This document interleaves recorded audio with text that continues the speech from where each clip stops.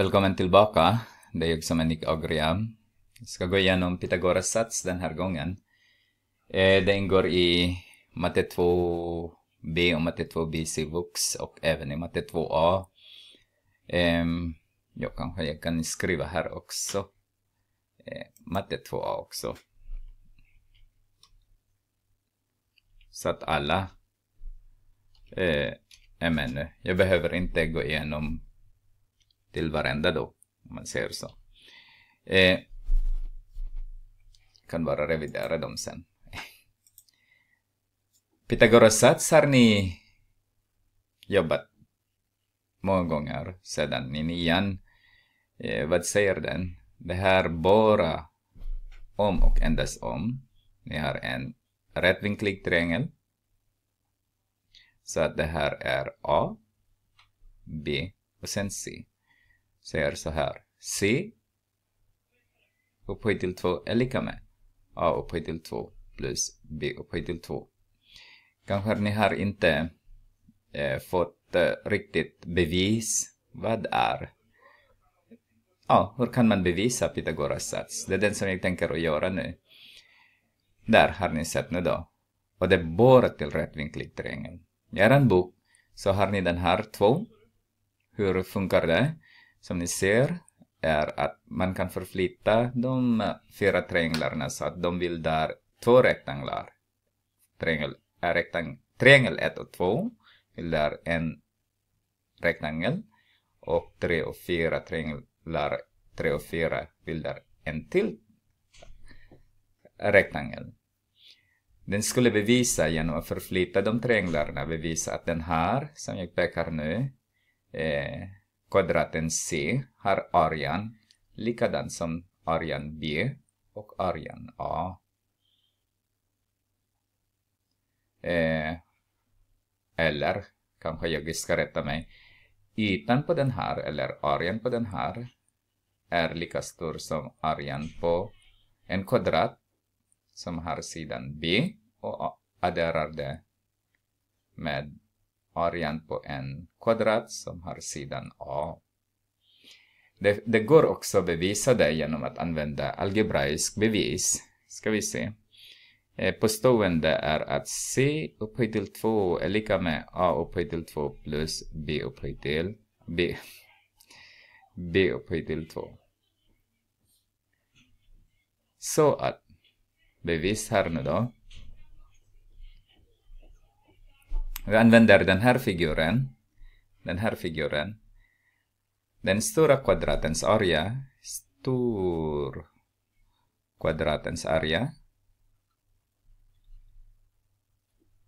Area är lika med area är. Ja. Skriver jag där. Basen eller sidan. Multiplicerar med sidan. Eller sidan upphöjt till 2. Om man förenklar den så har vi A upphöjt till 2 plus 2AB plus B upphöjt till 2. Och sen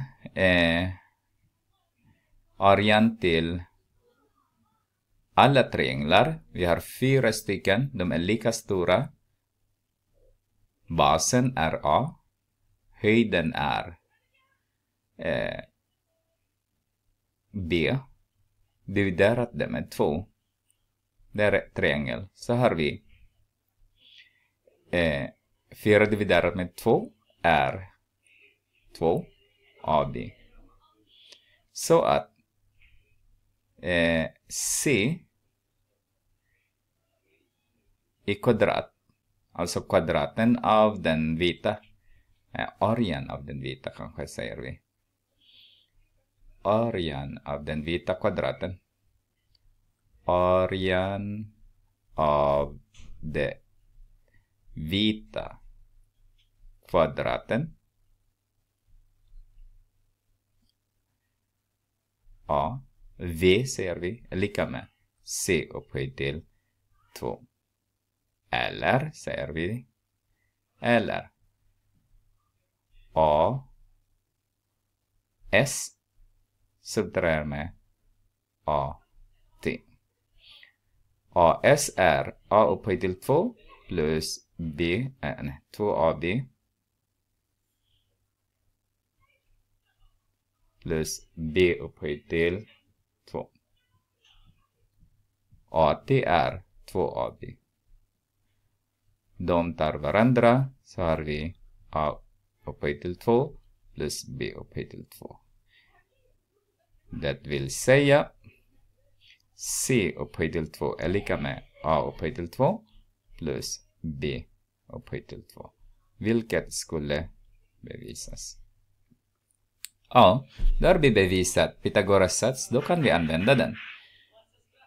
Att den här vita områden i den här är lika stor som kvadraten av en kvadrat,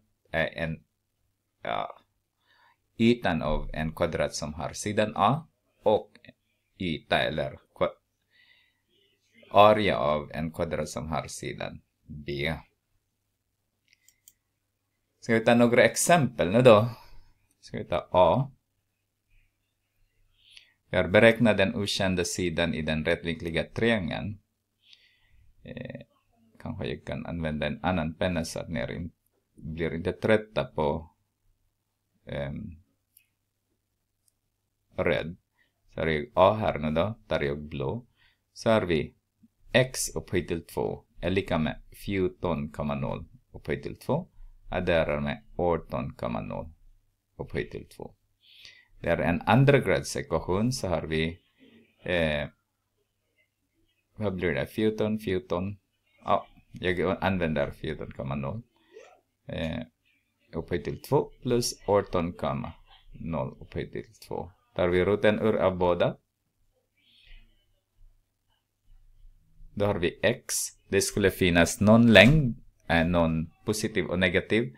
Men vi pratar om längden, så vi tar bara positiv roten då. Okej, roten ur. Roten ur 14 i kvadrat adderar det med